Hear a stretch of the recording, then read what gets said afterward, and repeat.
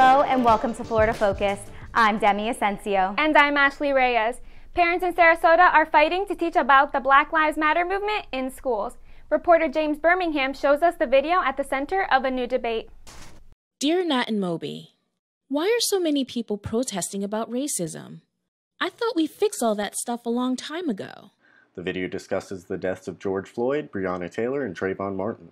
I wanted to voice my strong support for keeping BrainPop as an important supplemental educational tool for our children. At last night's school board meeting, more than 100 parents argued over whether their kids should learn about the Black Lives Matter movement in school. I agree that the goal here should be unity and not division.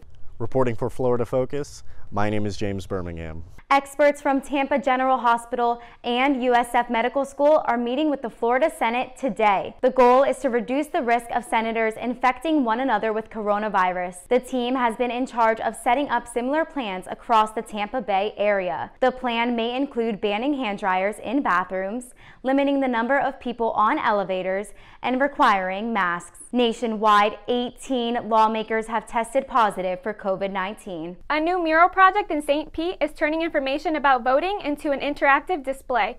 Reporter Cheyenne Pagan shows us how it works. By scanning the paint with your phone, you can access voting resources instantly. The League of Women Voters in St. Pete commissioned the artwork titled Diversity and Democracy.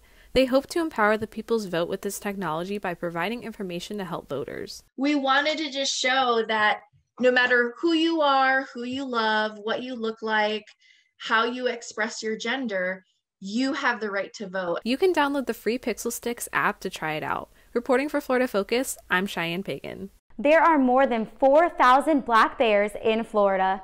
Now the Florida Fish and Wildlife Commission is releasing a virtual bear school to teach people how to interact with Florida's largest predator.